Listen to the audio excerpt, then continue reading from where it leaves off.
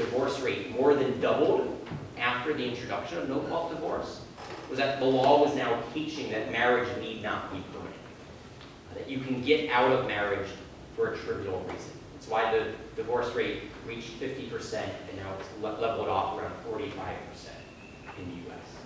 The law shapes our culture. It shapes our cultural understanding of what marriage is and what it requires of spouses, and then it shapes how we act, how we live out these things. So first, there'll be no institution left that even upholds the ideal that a child deserves both a mother and a father. The Obergefell decision kind of teaches that men and women are functionally interchangeable, and therefore mothers and fathers are replaceable.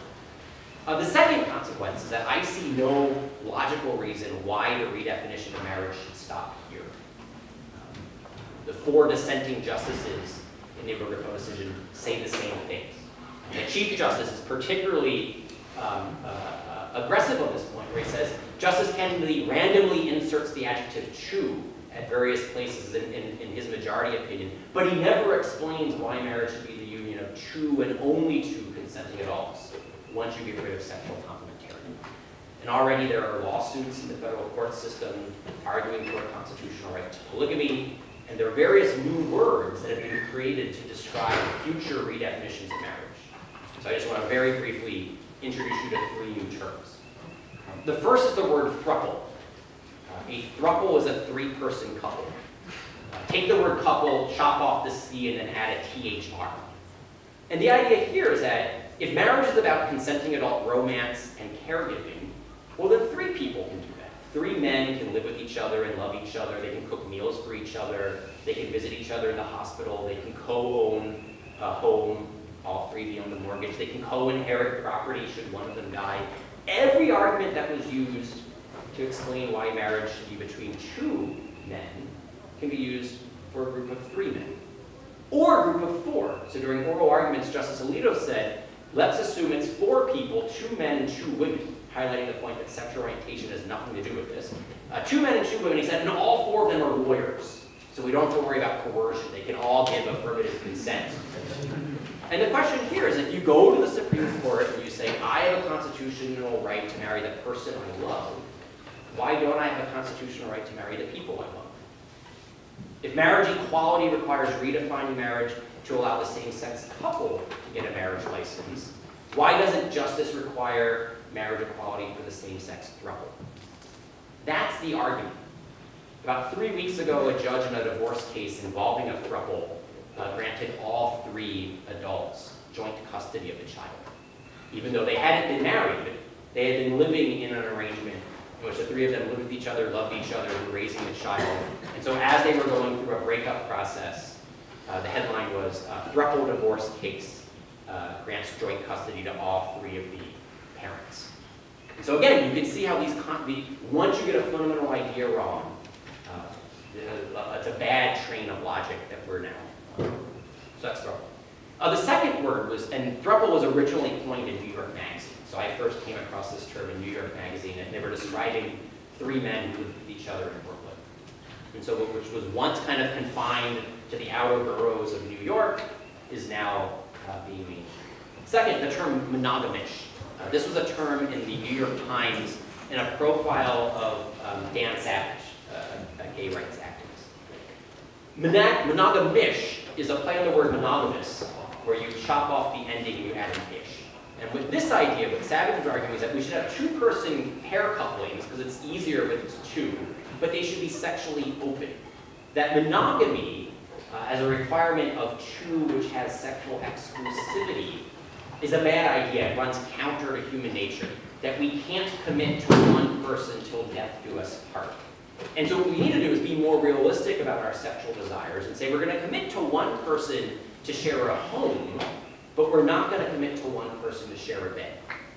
And he actually argued that this would make relationships work better, because if your caregiving and your homemaking would function better if you could fulfill sexual desires in other venues.